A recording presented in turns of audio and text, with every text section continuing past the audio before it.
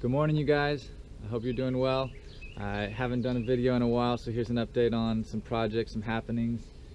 This is rain catchment. So I don't even remember what all I've documented and put out there. Sometimes I make videos and they don't make it out, but so the rain catchment is pretty much done. This was 2 tanks that have been here for a while. I recently had to cut this pipe, so this was like a $20 expense and some inconvenience. So I took a lot of time. I put Teflon tape, on the threads for these, knowing that they were going to be permanent joints, and they still leaked. It was ridiculous. So what I had to do, I don't know if you see all these, is I had to go in with an X-Acto blade and I had to shave off the shoulder of the threads on the male end. And so if you are doing something like this, I think doing that in advance, because it was just really short. So this was only designed, I guess, to accept a cap or maybe some thread that was, I don't know, just better or different. But the pipe thread on the PVC just would not hold. So now I have a bunch of repair links. So here's some of the plumbing. This is just a hose. So for potential to take water somewhere. This one that's you can see it's pressure regulated. This is going to the chicken run. So this goes to nipple waterers and to a hose over there. And then this one that's fully open, this goes to the sink and it goes to the blackberry row for irrigation, and it goes to a future row of something else for irrigation. And then on the other side, I didn't open this one up yet, so that's why this tank's empty. The reason for that was because I was thinking about draining this completely to rinse it out, because I had left the top open for a minute, but it's not that dirty. And then this end, it was a real quick, so I just had some threads here intentionally, thinking I might build on to want to connect more tanks.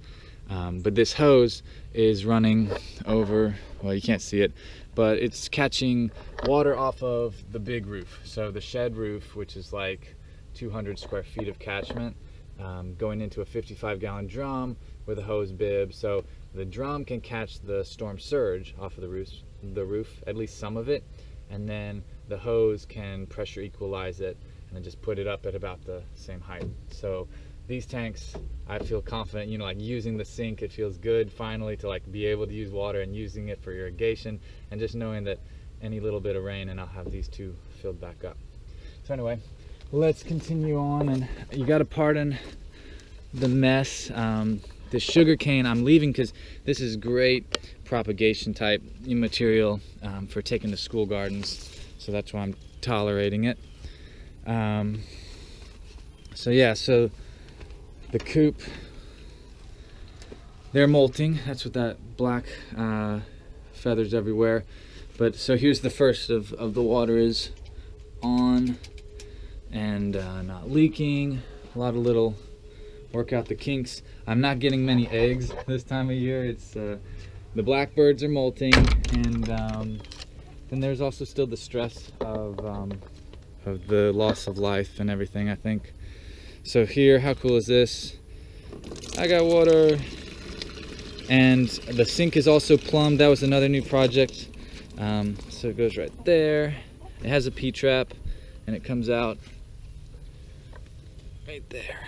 So this is going into a ditch that this ditch was created when I just grabbed the soil and threw it over to this side, so it can take water all the way to the pond, be low and wet, and it's okay. And I did plant tomatoes for fall in the pots. I didn't post that video, I made it, but whatever. And I see, oh, it's so many of these this time of year. Passion fruit, maypop. It's a good one. Check that out.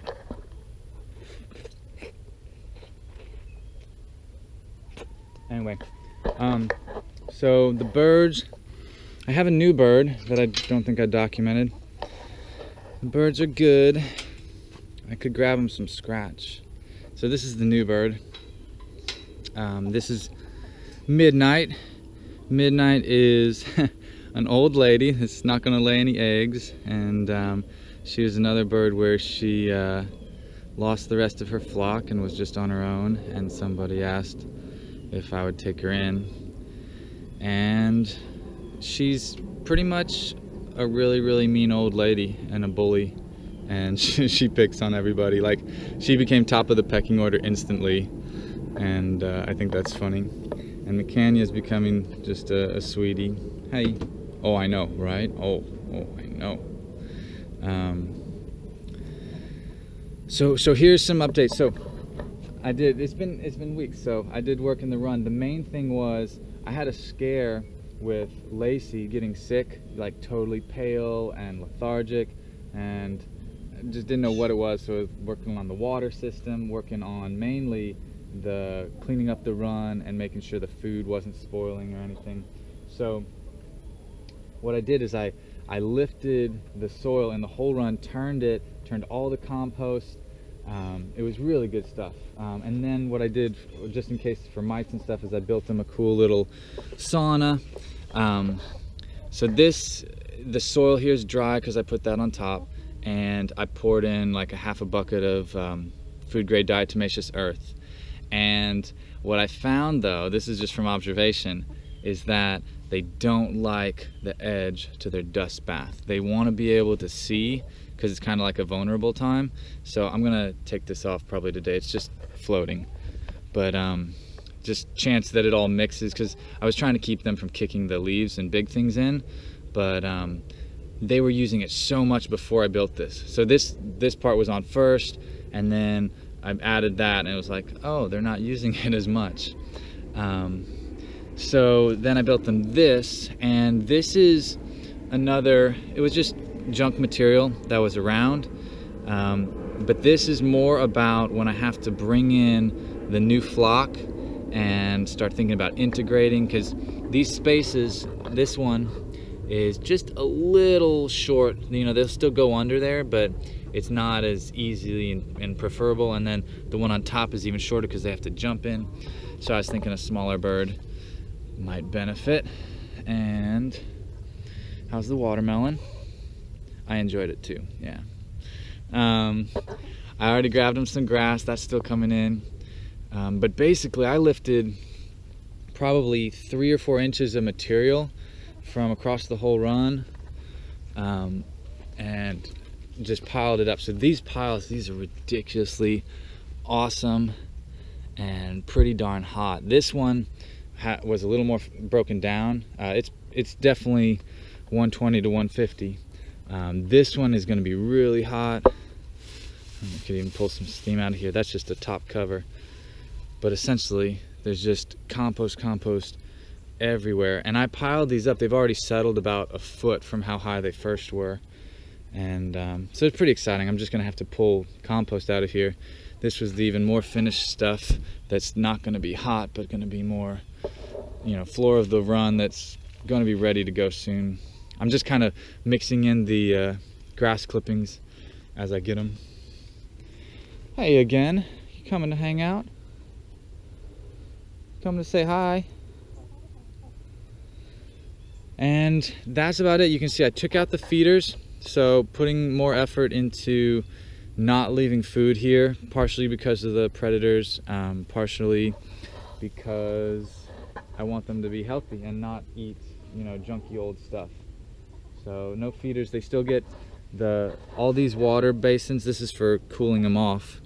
I don't know if you've known, chickens love to stand in cool water, and you know, because they can't sweat like we can, so losing heat through their feet.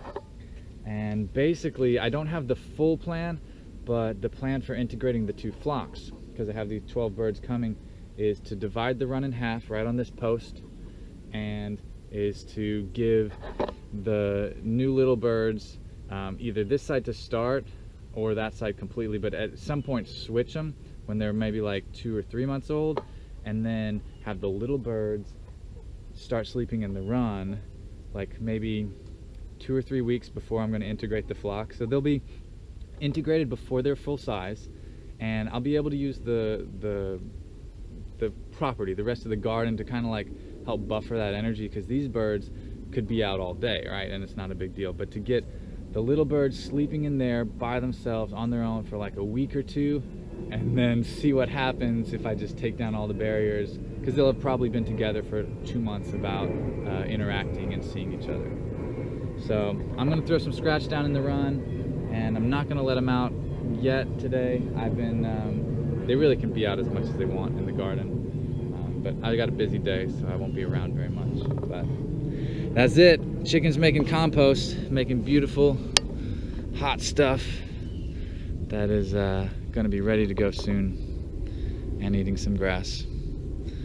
So I think that's all. You saw the plumbing. I ran that other line for irrigation. I still on the fence about the grapes. I'll let you know how that goes.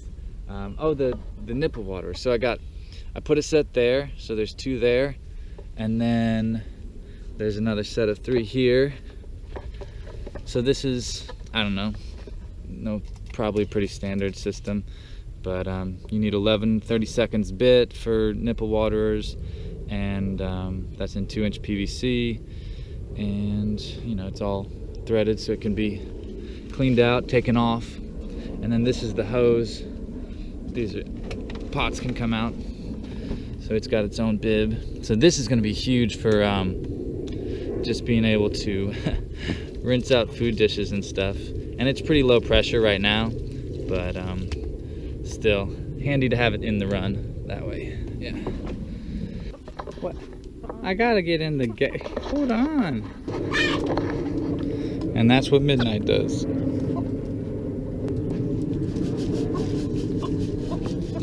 All right, you guys. I hope you enjoyed the video, and I'll catch y'all later. Peace.